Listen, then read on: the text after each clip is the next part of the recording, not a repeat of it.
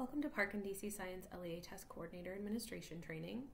During this training, we're going to discuss the PARCC and DC Science assessments, how some of their qualities have been merged this year to simplify the process for our administrators, and the administration processes that test coordinators will go through to prepare for these two assessments.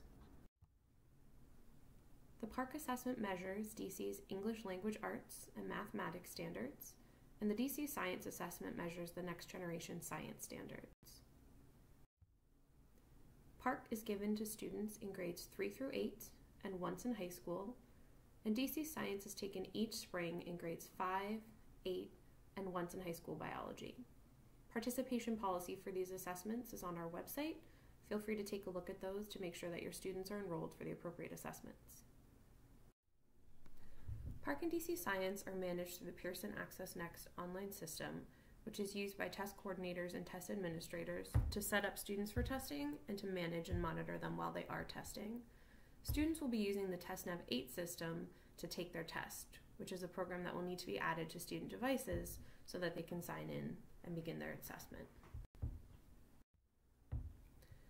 Pearson Access Next allows users to access the platform through administrations.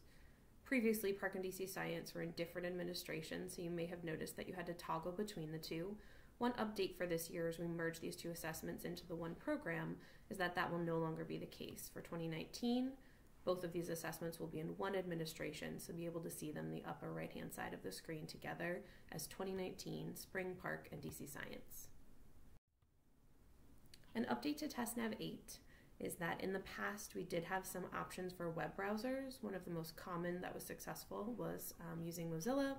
It is no longer available as a tool for taking the assessment as a web browser. We do recommend that all schools use the TestNav application. It can be downloaded using the link at the bottom of the screen to student devices and is the best option for students in terms of testing for this year. As we bring the PARCC and DC Science assessment together, we have updated the PARCC and Pearson website to include DC Science. So a lot of the resources that you'll be using for the DC Science assessment are very similar to ones that were used for PARCC in the past, including Pearson Access Next user guides. We'll also be putting up sample assessments in this location. So this is one location that you'll be able to use for both assessments at dc.mypearsonsupport.com. The Pearson Access Next user guide is a helpful tool that many of you may have used in the past. There have been some updates just to the process of locating information to make it a bit more streamlined, but this system is still available and will provide you with lots of information, including a list of steps to perform a task. It will also show you screenshots of that task and sometimes have a video available to show you how to perform that task. The TestNav 8 user guide is also available and updated so that everyone knows how to set up technology for the assessment and make sure that TestNav is functioning properly for students as they begin testing. Training modules are available. Many of them were created for the PARCC assessment, so they will say PARCC next to them, but the work that you'll be doing in the system will be the same for DC Science. So any of these modules should be applicable to both of the assessments, and they can help you with some basic tasks and take you through a video and some explanation of how to complete those. Now we're going to talk through test administration in chronological order to get a sense of the preparations that need to be made for both of these assessments. We'll start with training, then we'll talk through staff roles and registration for students, setting up technology for testing, creating your testing schedule, training your staff, and then creating test sessions in the Pearson Access Next system. For the PARCC and DC Science assessment, the first priority is making sure that all LEA test coordinators have attended test security training. This is a required training, but the other trainings listed on this page are optional. We will be offering some workshops where we'll work with users to make sure that they're able to set up the SRP&P, as well as test sessions in the Pearson system. We also have a technology training that we do with technology coordinators each year with the Pearson team, and then 2 additional trainings that we'll do closer towards testing and after testing, just to make sure that you have all your tasks set up and ready to go during those periods of the testing process. Assigning staff roles is important. We want to make sure that we have a structure that's set up for success. The LEA coordinator will be overseeing all other people who are part of the LEA.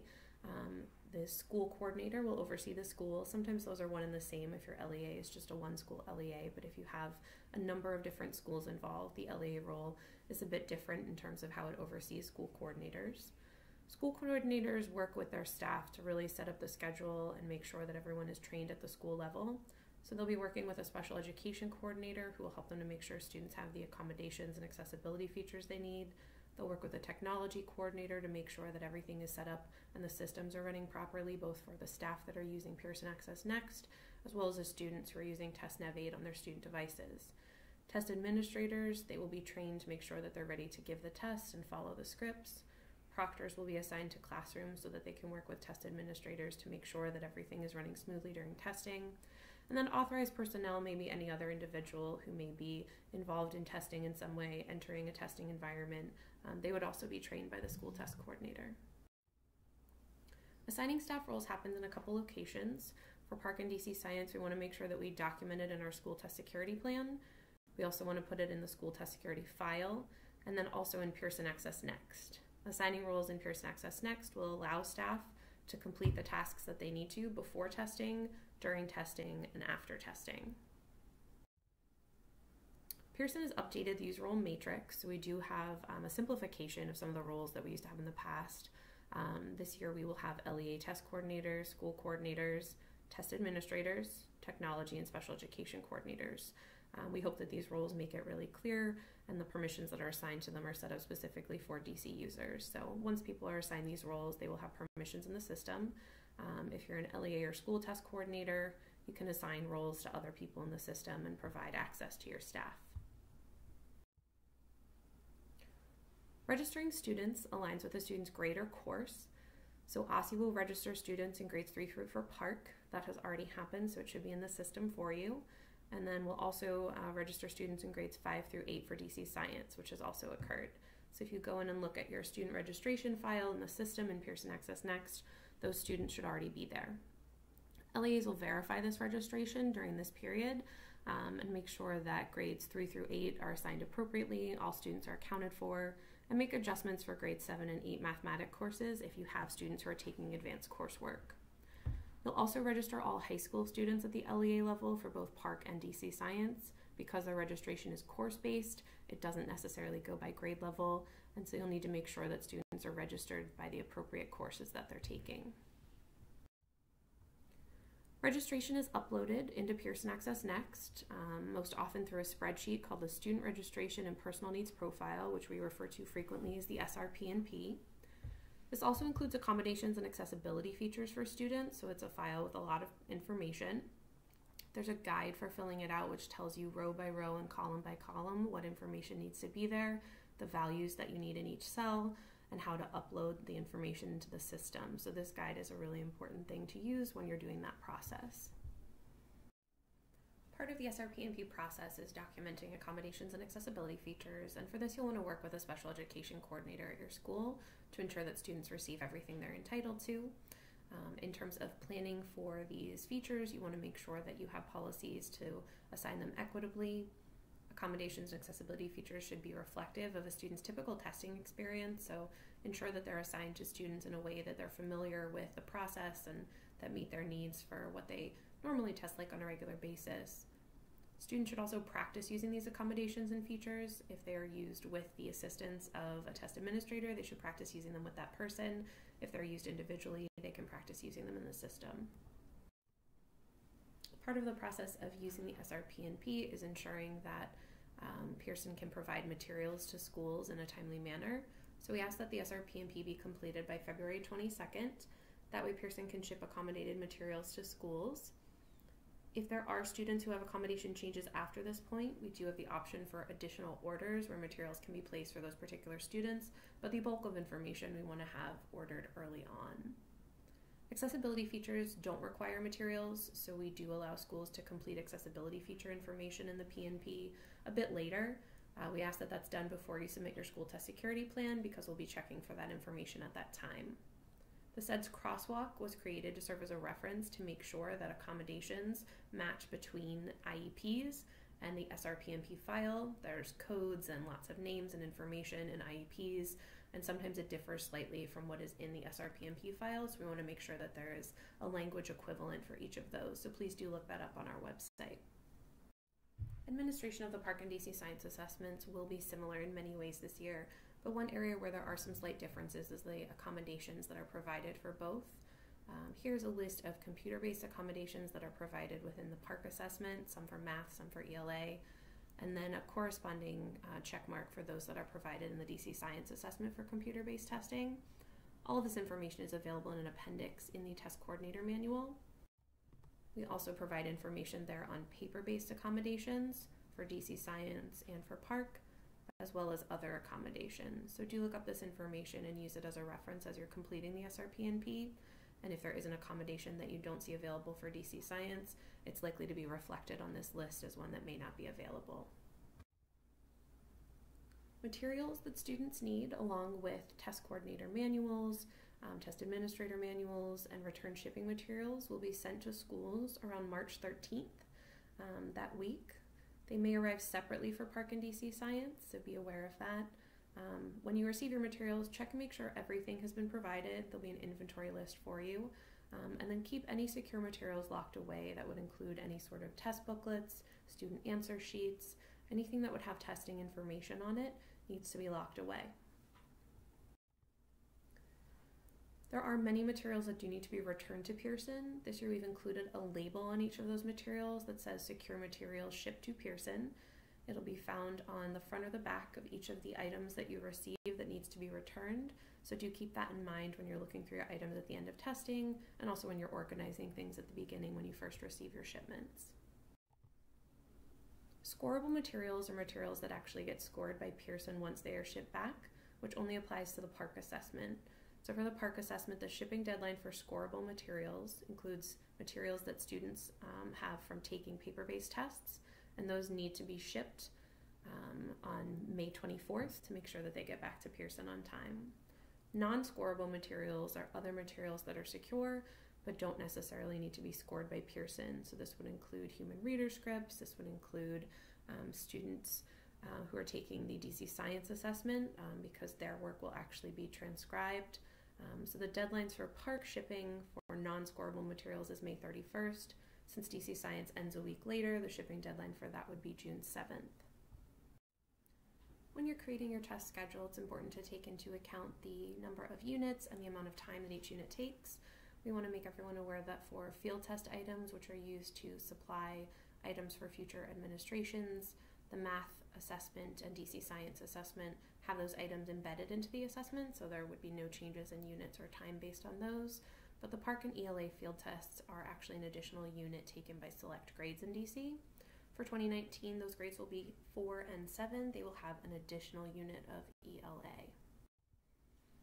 This test schedule provides information and details, both highlighting that that unit for grades 4 and 7 is included as an additional 4th unit for PARCC ELA, and also letting you know the amount of time and the number of units for each grade because it does vary by assessment and by grade level. Authorized personnel need to be trained at the school level. OSSI does a train the trainer model, so we provide training to the staff who will be working as LEA test coordinators. They provide training to school test coordinators, and school test coordinators provide training to staff at the school, including all of the rules that we discussed earlier. Your training should include information about test security as well as administrative information so that everyone's prepared for the schedule, they understand how the manuals work, and they're ready to give the assessment in a secure way and also ready to give the assessment with all of the details that they need. Creating test sessions is the next step. You want to make sure that once your students are registered and everyone is trained, that the students are grouped together based on who they will be testing with and what sort of groupings or classrooms they will be testing in. So test sessions organize our students into groups that allow the test administrator to manage the students during testing. If you have a large group of students testing as a full class of maybe 20 students, you would have those testing together in one session. If there are some students from that class who would be removed and testing a small group or individually, they would have a session that was based on who they're testing with. So you might have a group of 3 students for a small group and maybe 1 student who's testing individually who would be in a session by themselves. The sessions are created with naming conventions to make sure that everything is organized And we can find information here at OSSI, and you can find information, and your team can find information quickly. To do this, we have session names set up as subject, grade, test administrator initials, and then at the end we put R for a regular session and M for a makeup session. The way this usually turns out would be something like ELA 03 JD.R. Test administrators are also put in the system and attached to every session. This can be done through the SRP&P file. We put in test administrators as last name dot first name, so something like Doe.Jane.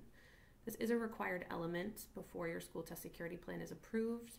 We do need all of this information set up, so please make sure that it is in the system and it is accurately entered with the naming conventions that OSSI requires. Once the system and your staff are prepared for testing, it's time to administer the test to students.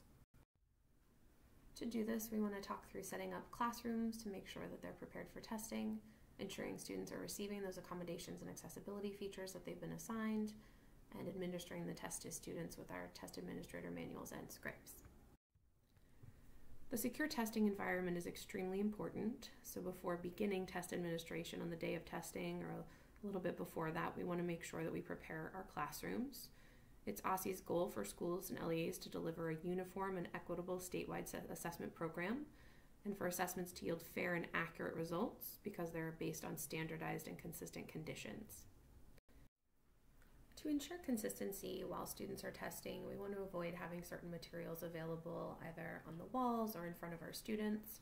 Those things might include something like steps for success, student work that's posted, timelines and life cycles and equations that are posted in our classrooms. We want to make sure that the things that are posted on the wall are covered if they could be used by the student to support them in the assessment, so that the students have an equitable environment for testing.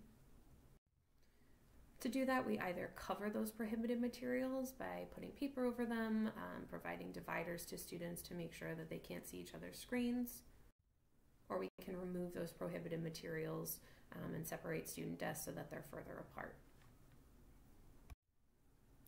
For each individual student, we want to make sure that the setup is appropriate and they have what they need for testing.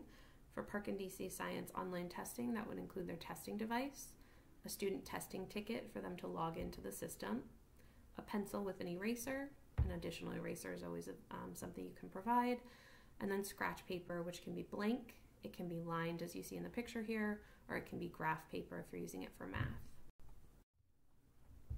Optional materials might include students having a reference sheet, which are available for some of the PARCC assessments. They are all in the system, so the students can access them in the computer, but you can also print them if you'd like them to have them handy.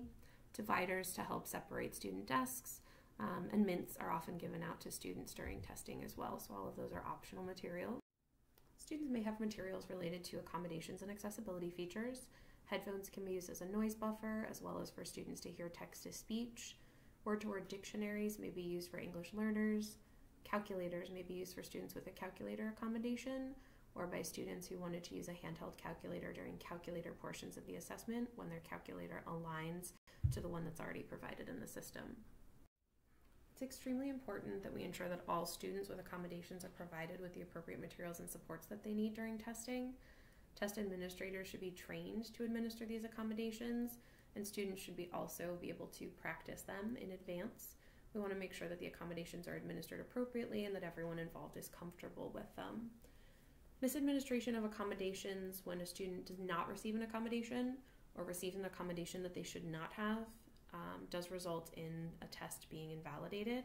So we want to make sure that on the front end we are absolutely certain that students have what they need and do not have accommodations that they should not be assigned, so that we don't run into any challenges with that. It's also important to ensure that students are provided with the accessibility features that they've been assigned in their personal needs profile, and the test administrators are aware of which students are using them in the testing environment and how those are used. The test administrator should be trained, and the students should have time to practice with these prior to testing to ensure that everyone's ready. There is a way for test administrators to ensure in the system that students are receiving the accommodations and accessibility features that they are supposed to.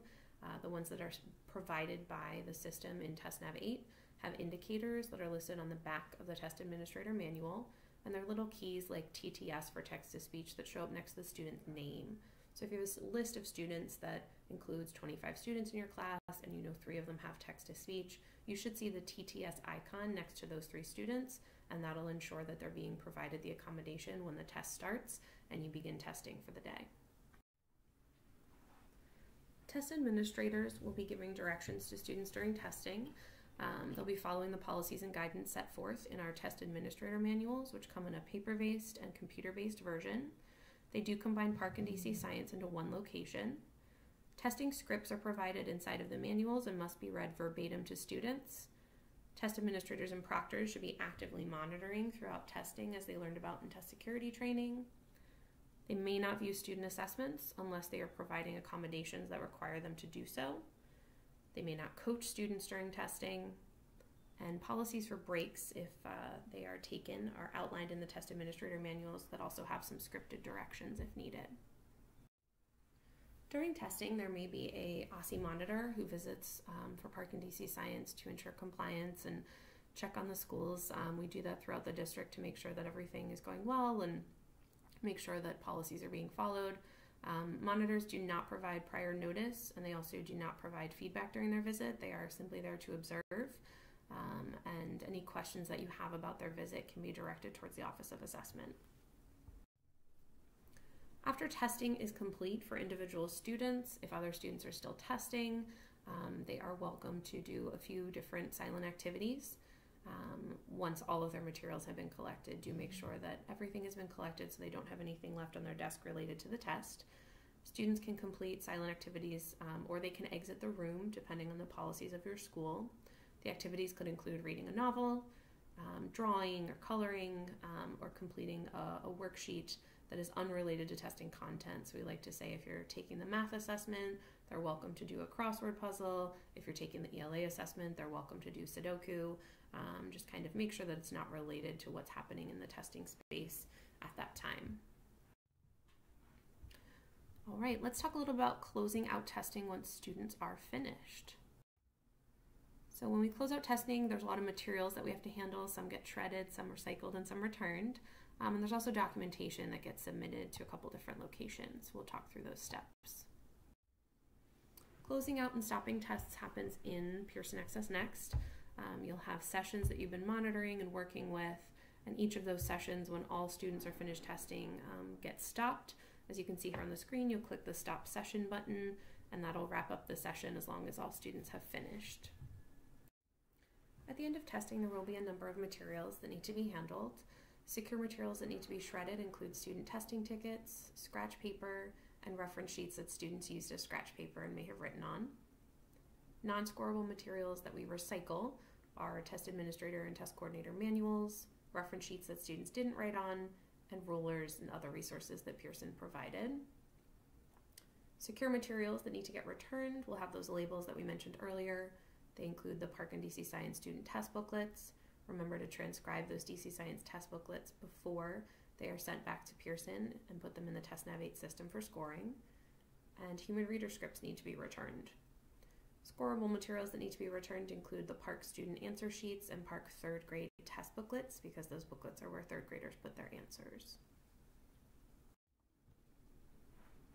The PARCC paper answer sheets are scored by Pearson, as I mentioned before, so those are scorable materials and can go directly into the box that you're shipping back. DC Science does need to be put into the computer and TestNav 8 if it is a paper-based test prior to being sent back. This does include all paper-based DC Science tests.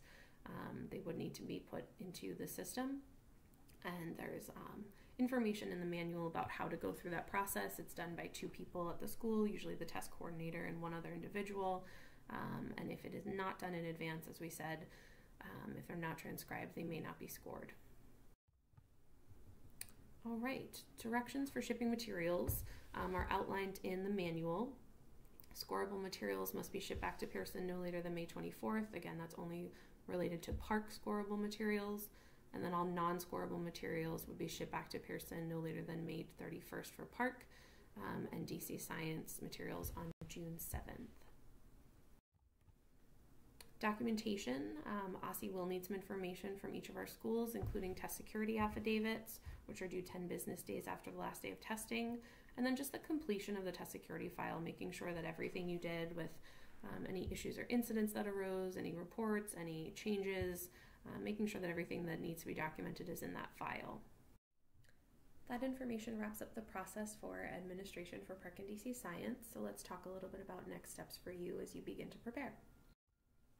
There are additional trainings that we offer. There's a schedule listed online that has a number of options for PARCC and DC Science as well as other assessments you may be working with, so please do take a look at those and sign up for any opportunities that fit your needs. We also have our points of contact list here. If you have questions during testing, please feel free to reach out to our team. Other resources for PARCC and DC Science are mostly through the Pearson system. There's of course the testing platform.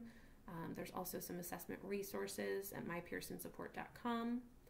Assessment manuals are available online now in the same location at mypearsonsupport.com. And training modules. Also, PARCC Online and DC Science websites provide a little more context about the framework of how the assessments were built if you are interested in learning more about that end. The Pearson Customer Support Hotline is available. The number is listed here. It's also listed in Pearson Access Next and the training site with hours. They're open quite a broad range of hours each day and are already open. So if you have questions as you're putting in the SRPMP, feel free to give them a call. They're happy to help out with that. And we will be opening the OSSI support hotline in a few weeks. So you can also contact OSSI, which is usually used more often during testing for support. If you have any questions about today's training, please feel free to reach out to our team. We're happy to answer any questions that you have as you go through the process of preparing your school and your students for testing.